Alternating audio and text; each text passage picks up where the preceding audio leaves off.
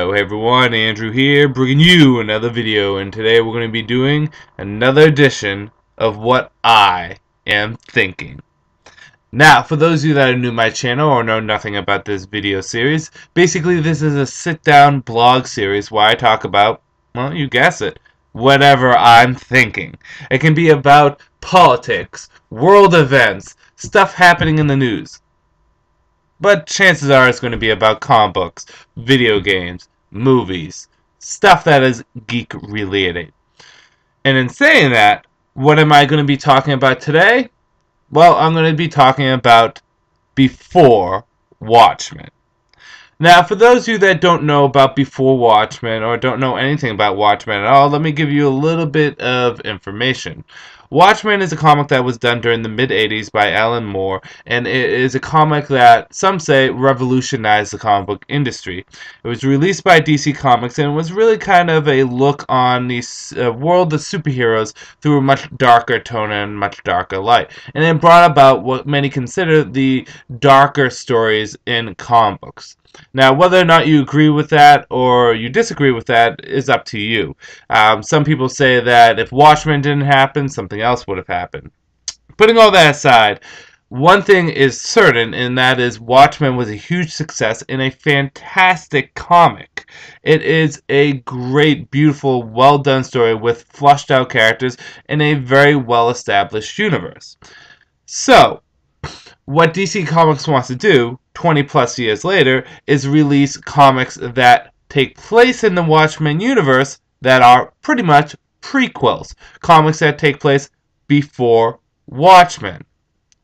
Now, this is something DC Comics has been wanting to do for quite some time, ever since Watchmen became a huge success. However, due to copyright and ownership laws of the Watchmen, problems that they had with Alan Moore, they haven't really been able to actually go about and do this. But now that everything's out of the way, they are going out and doing this. They are doing Before Watchmen. Now, a lot of fans in the comic book world are kind of torn on this. You know, some fans are for this. They think it's a great idea that we're going to add to the Watchmen universe, a universe that they love so much, with characters that they love so much, and that in the end it's not going to change the fantastic ending from Watchmen. On the other hand, we have fans that are absolutely upset about this, that they're just doing this for money, that they're going to ruin Watchmen, they're going to tarnish a comic that they love so much. Where do I stand? Well, we're going to talk about that today. So, first and foremost, let's talk about the big elephant in the room. Why is DC Comics doing this? Well, DC Comics is doing this for the same reason that anyone else would, to make money, to make profit. While I believe that DC Comics does want to pull off good comics, and based off the writers and artists that they put on these comics, you can definitely tell that they're bringing their A game.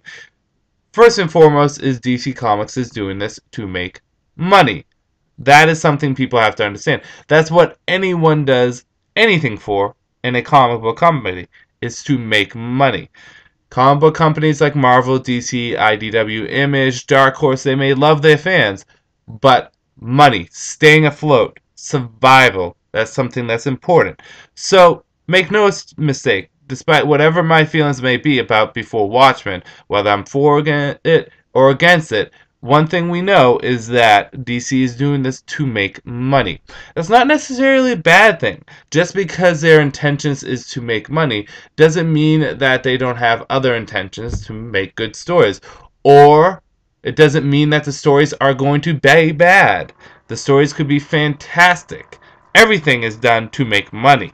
The big crossover event that you're reading right now, in Marvel maybe, what is it, X-Men versus Avengers? That is to make money. It's not selfish, it's not mean, it's just what comic book companies and companies in general do. They need to make money to stay afloat. So now we put that aside, let's talk about how I feel about Before Watchmen. Now, for me, Watchmen was a great comic that was very self-contained, that had a very fleshed-out characters and fleshed-out universe. And the one thing that I always said that I never wanted to see is what would happen after Watchmen.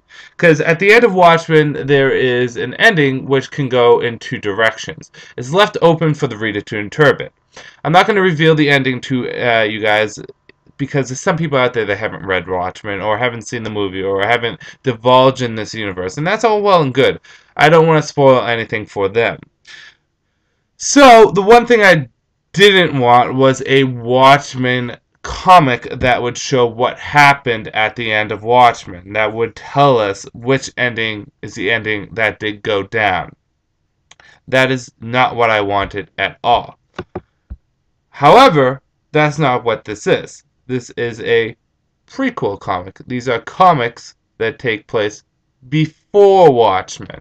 So in saying that, how do I feel about a prequel comic? Well, the great thing about prequels, most prequels, I'm looking at you Star Wars prequels. The great thing about most prequels is that you can have the prequel and it doesn't affect the story too much, the story that they're prequel of. And you can even say that about the Star Wars prequels. See, as a Star Wars fan, and I am a humongous Star Wars fan, I dislike the prequels greatly. But despite how horrible those prequels are, they do not take away anything from the original trilogy that I love. Nothing at all. Sure, it does ruin Darth Vader a little, but for the most part, my original trilogy is untouched.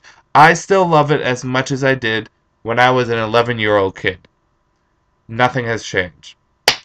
So, prequels can be told without actually affecting the original source material. Now, there are times when prequels can affect the original source material. But, can Before Watchmen really affect the Watchmen comic? Hearing about stories of Rorschach going around beating up criminals before he goes lunatic and insane, does that really ruin what you get in Watchmen? I believe, and this is all coming from an opinion of someone that has not read Before Watchmen because it has not come out yet, I believe that it could work out. Now, see, a lot of people are right away saying, this is a bad idea, I'm going to boycott DC, this is horrible. Even one of my friends said, no, this is wrong, this is going to go bad. The comics aren't released. You have not read the comics. How do you know how the comics are going to turn out?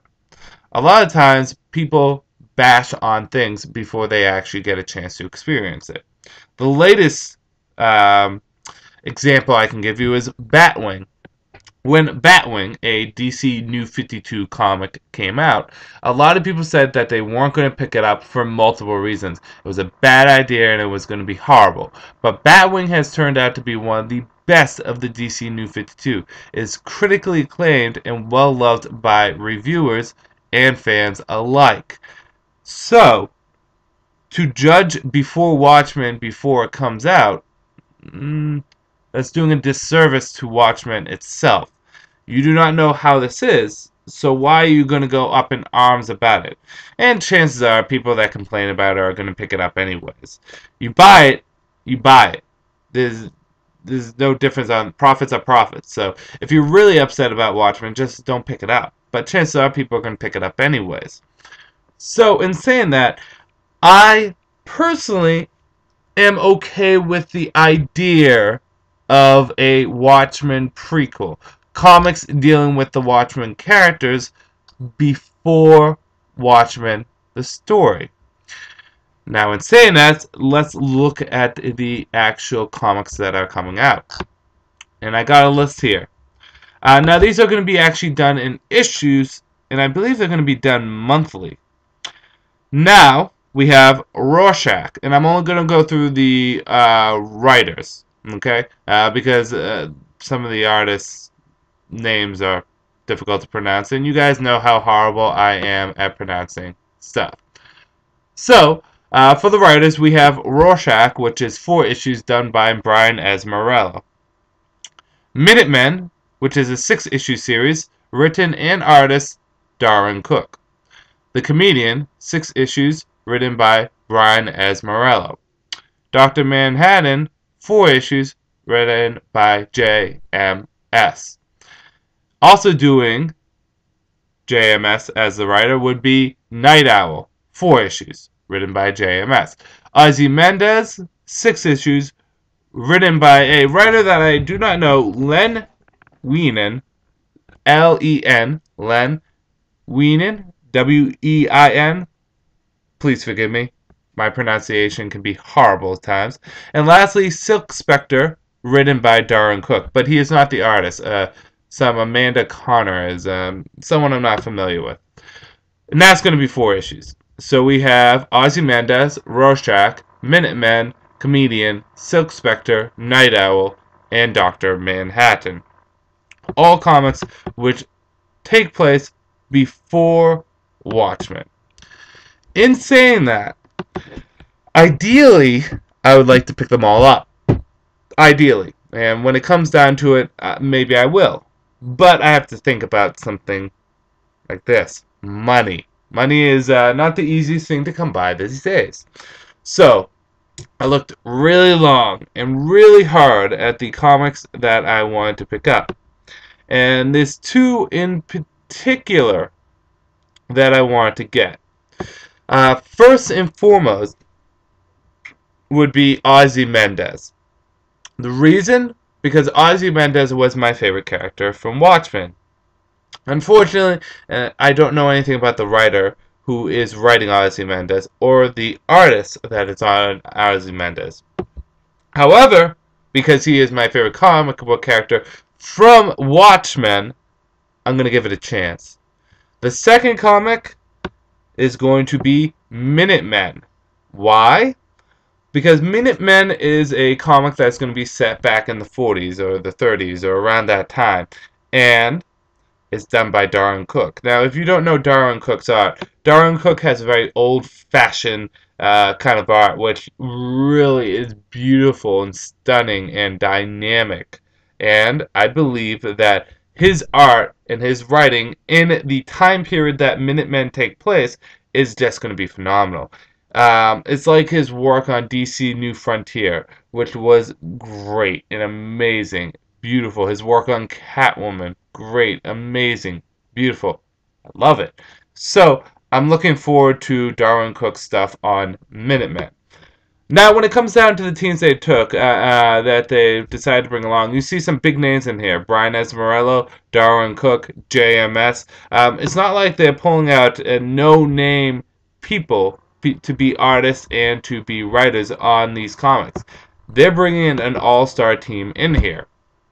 So, with that all-star lineup, I feel a little bit more comfortable with them doing this. Down to it, yeah, before Watchmen, I think will be a good series. I don't think it's going to be as good as Watchmen, but I think it will be a good series. It will be enjoyable and it will be fun.